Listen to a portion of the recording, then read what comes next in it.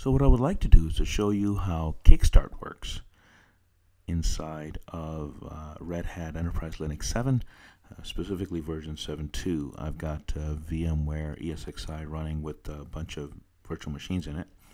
One virtual machine that I have is the Linux host that's going to be hosting my NFS server. I'm going to be getting my Kickstart file stored on the NFS server on the Red Hat Linux box. So here is my Linux machine, and I'm going to show you where my NFS server is. And if I just do a service NFS status, you will see that I've got NFS services running here.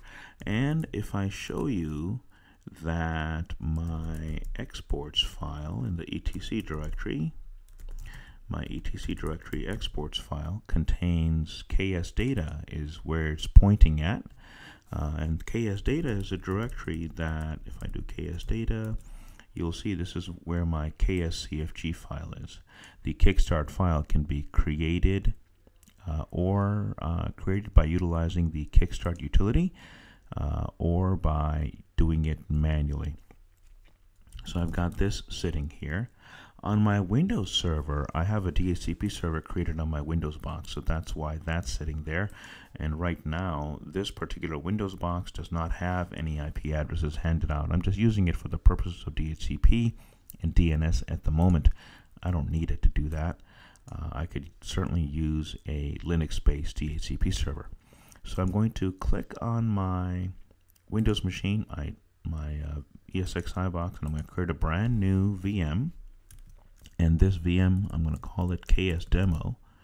And this KS Demo VM is going to be the one that's going to grab the KS data, the KS file from the KS data NFS share on my Linux box.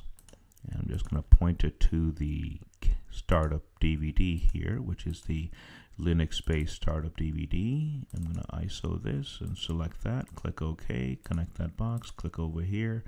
Make this 1 gig. I don't need it to be any bigger than that. Click Finish. Click right over here in KS Demo. Power this box on and open up my console so I can see what's happening. I can select. I'm just going to go up to where it says Install Red Hat Enterprise Linux 7.2. Tab into that. Do a KS equals NFS colon. Point it to where my NFS server is, and that's right there. Specify the KSCFG file. So NFS is the key that I'm using to tell it that I am going to be using the NFS server for the Kickstart file. KS is the keyword that I need to add. NFS colon. NFS server is the DNS name for the NFS server. Colon slash KSCFG is really sitting in the KS data directory. There we go. And I'm going to press enter. And off it goes. Okay, so there you go. As you can see, it says root password is set, administrator account will be created, and that's it. That is the Kickstart installation on whole.